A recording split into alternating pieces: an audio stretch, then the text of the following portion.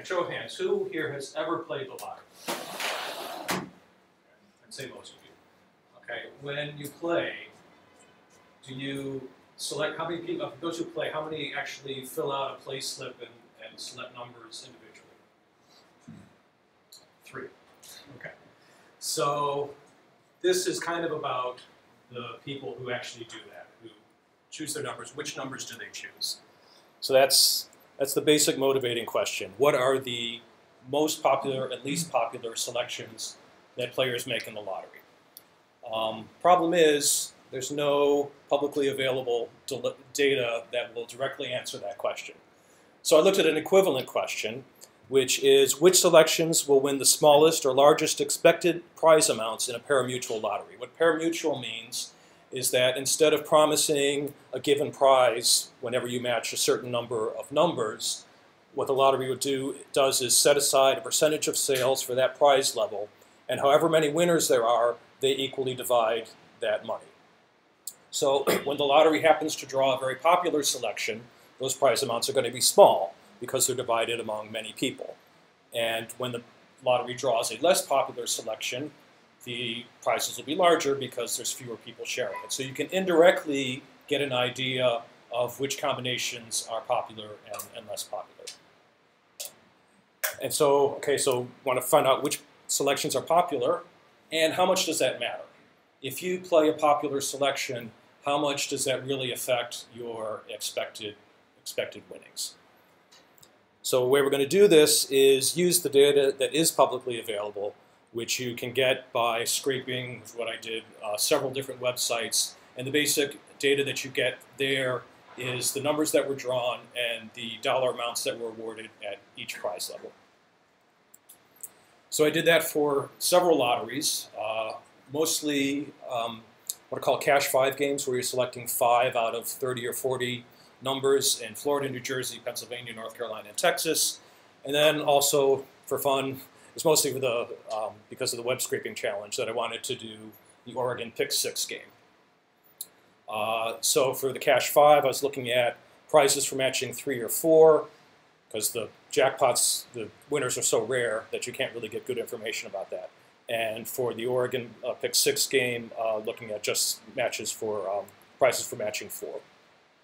Okay, there's a lot of words on this slide. I don't recommend reading it because your mind will go numb, and that's kind of the point. There's lots of little details that differ from game to game that you have to keep track of. Just to give you a quick idea, sometimes lotteries will change the number of numbers that they're selecting from, which changes their prize structure. You have to be aware of that when you use the data. Some lotteries, when the top prize is not awarded, instead of carrying that over to the next draw, they divide it among the people who won the second prize. Something else that you have to take into account when you work with this data. So one of the initial challenges I had is, how do I keep track of this without doing a lot of hard coding, and how do I make sure that this information is stored in just one place and my code is always reading from the same place? So what I decided to do is use a PostgreSQL database to help me keep things organized. So the components of the database are, first of all, the data that I scraped from the various websites, each in its own table. That's straightforward enough.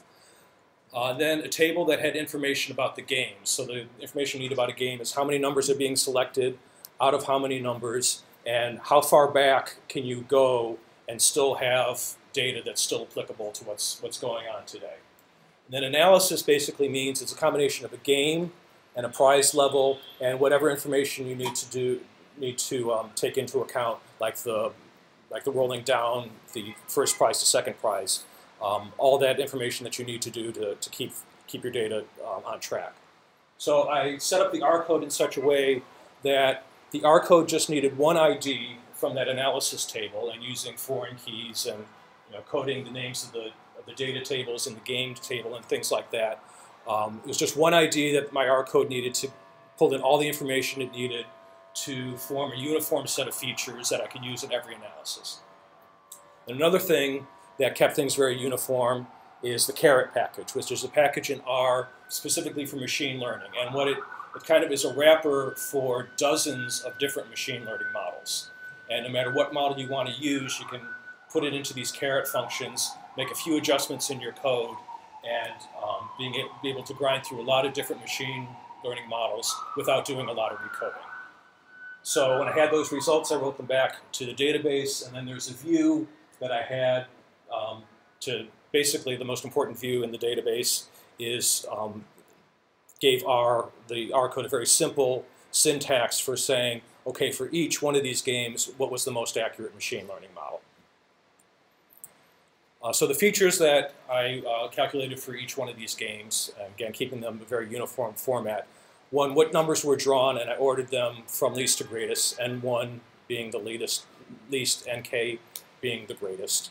And then I calculated some arithmetic type operations on the numbers that were drawn. The sum, just to get a feel for overall, in a particular draw, were there big numbers drawn, were there small numbers drawn.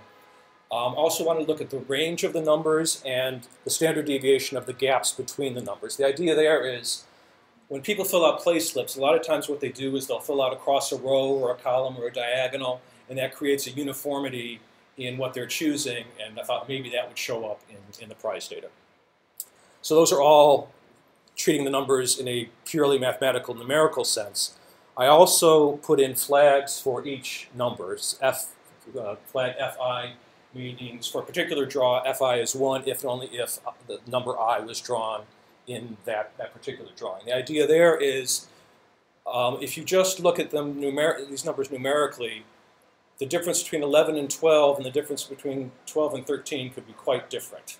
Right? 11 is kind of considered a lucky number, 13 is an unlucky number. A lot of people play birthdays, so 12 may be kind of a key cutoff point in terms of popularity. So the flags are meant to capture those ideas. So I tried several different models, regression using various combinations of these features, elastic net, which is a way to do regression and avoid overfitting, random forest with boosting, allowed the trees to have depth up to 3, and again used caret to train these models and also to help select the best parameters for each one. And when after running things through caret, I used a testing set to decide of the best regression and best random forest, etc., which one performed best on a testing set, and that was how I decided to choose each model for each analysis. I also held out all the data since August 1st of this year. I didn't use any of the most recent data for training or cross-validation or model selection, just kept it totally untouched and then tested the results. And so here's some pictures of how these models performed on data that was completely fresh to them. And you can see models performed pretty well overall. So I was pretty happy with these models, except for one thing, and that is they were not answering the questions that I wanted to answer, right? Because what are these models doing? They're saying, okay, give me this set of numbers, and if the lottery draws these numbers, this is how much they'll pay out. That does not answer the question of what can a player expect to win if they win for a given set of numbers. So what you have to do to answer the motivating questions is, like for example, to evaluate the player selection 1, 2, 3, 4, 5. You need to apply the model to 1, 2, 3, 6, 7, 1, 2, 3, 6, 8, 1, 2, 3, 6, 9, and I can go on for quite some time giving you examples, but I think you get the idea. In my favorite, because I'm from New Jersey, to do that for the New Jersey Cash 5 game, you would have to apply the model to 7,000 possible combinations to figure out what your expected prize is for a given selection for matching 3. And there's almost 1 million combinations. So you have to figure out an efficient way to do that. So that was a problem that I faced even after doing all the machine learning. So one efficiency you can do is just pre-compute the model for all 960,000 selections. Because just like each time you evaluate a selection, you have to apply the model 7,000 times. By the same token, the model is being computed 7,000 times on the same combinations. So rather than repeating those calculations, just do them once and look them up. Now, a way you can make the lookups a lot more efficient is to put the selections in dictionary order. Then when you have a selection, you can very quickly find where the model result is in your list and get the results very quickly, rather than trying to do a filtering on 5 distinct numbers. So when I put in these efficiencies, I got the execution time for evaluating one selection down to 8 seconds, which is fine if you only care about one selection. To go through 960,000 would take 8 or 9 days. That was not an option. So I decided what I had to do, and this, once again, the trade-offs between accuracy and other considerations comes up. What I decided to do is see, is there a less accurate model that will still give me good results that I can compute a lot faster? So all these equations are showing is just what I described. To evaluate a given selection S, what you have to do is find all the combinations that match it in a certain number of places and apply the model to each one of those and average them. Okay, so that's not helping us get more efficient. So one idea I had for making this more efficient is, okay, if I restrict myself just to linear models, then instead of computing the model on each of the 7,000 matches, I can find the average of the inputs, stick the averages in the model, and that will give me the same answer because it's a linear model. That's fine, except that you then have to evaluate the inputs on all 7,000 combinations. But with those flag variables that I calculated, you don't have to do that. There's actually a very nice formula, just see there, where that gives you the average of the flags for all the combinations that match in M places the selection S that you're interested in. So instead of taking your selection and running the model on 7,000 combinations, all you have to do is evaluate this linear function that has 30, 40 terms in it. Much faster. Rather than taking 8 or 9 days to do one of the 12 analyses, I was able to run all 12 in 1 hour. And more than half that time was the Oregon case, where there were over 12 million combinations. Okay, so let's look at the results. I put several results on one output. So for now, just focus your attention on these columns that are labeled N1 through N5. And look at these for a few seconds, and you'll probably notice some patterns.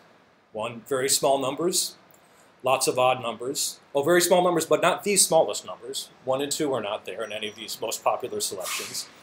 7 is in all of them, 11 is in all of them. As I said, mostly odds. Okay, results for the same game, so a lot of overlap, not that surprising, but let's go to a completely different data set, New Jersey.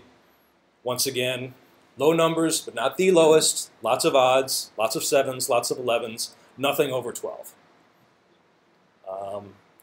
Patterns broken a little bit on the cache 4. I said match 4 for New Jersey. It's a shorter data set because they changed the rules fairly recently, and the 4 match is kind of inherently less predictable because there are so many fewer winners. But if we just kind of go through the ones for matching 3, once again, low numbers, not the lowest, lots of odds, lots of 7s, lots of 11s, nothing over 12. Same thing. Pattern gets, again in Texas, same patterns overall. Most popular numbers are very much the same in different states, completely different data sets. Patterns broken a little bit in Oregon, where apparently those players like 1 and 2 better than a lot of the cache 5 players. So another thing to call your attention to is these quantities that I calculated here. So in the last column, that's the expected prize for a given selection, considering all the possible ways that you can match and all the possible prizes that can be paid out. So this was one of the reasons for doing the averaging is, does it make a difference? Right? Could it be that once you average over all the possible numbers that your selection can match, maybe there really isn't that much difference. But actually there is. So in these, for example, you see the expected prizes are around $7.80. The top expected prize, if you pick the very largest numbers, it's almost $9 more than that. So what's happening with these games, essentially, is really the most loyal players. These are the people who have their favorite numbers and they play probably every day. The most loyal players are actually getting an inferior product. Another way to look at it is the people who are trying it, maybe doing a quick pick, which is more likely to give them a higher paying combination if they win. If they do win, they're going to get more reinforcement than the people who play regularly because, hey, the people who play regularly, they don't really need reinforcement. So it's good marketing, but it kind of makes me ethically not feel so good about having been in the lottery industry for a while. Okay, one more thing I want to show you is, and this goes to interpretability, is for one of these models, the Pennsylvania Cash 5 matching 3, these are the actual coefficients that you see. So it's basically the way the model works is there's some constant term that depending on which 5 numbers are drawn, you add or subtract, usually subtract some number from your running total to get the average prize. And so what you see here is right about here, these highly negative numbers kind of have smaller magnitude. And then here, we go small again. I don't think it's coincidence that this drop-off is right around 12 months in a year. This is right around 30, 31. There's 30 or 31 days in most months. I think what's going on is people play their birthdays, their kids' birthdays, their spouses' birthdays, and those tend to be chosen more often, resulting in lower prizes. So that's where it is so far, and I hope you enjoyed it, and we welcome any questions. So you got lottery tickets for your test, right? No. No, this has nothing to do with any analysis of how frequently numbers come up. I can't help you there. What I can help you with is if you play, do you want to win $8? Do you want to win $16? I can help you win $16. Play the biggest numbers you can. But if everybody does that, then they'll become the most popular numbers and you'll lose your advantage. So, yeah. Do you support review, pay, you never know, or dominance? What's that? Do you support review, pay, you never know? I mean, it's if you use it in the way it's intended for an entertainment, and if you kind of daydream about what it would be like to suddenly have millions of dollars, then it's fine. Do you have to tell how much the average regular spender spends? That data is not available publicly. Well, actually, even the companies that run the systems, one of which I used to work for, don't collect any individualized customer data. So there's really no way to know that. But you have recurring the same pattern over and over again. You do a small sample isolate and you see who are the compulsive or regular players. And these are completely anonymous transactions. It's really, I suppose they could track running a play slip through the terminal. I guess that would be one way you could track that. But you still don't know, is it one person putting in several play slips, or is it people in line each running through? And I've been in stores where people are not using the play slips; they have their numbers written down, and they tell the clerk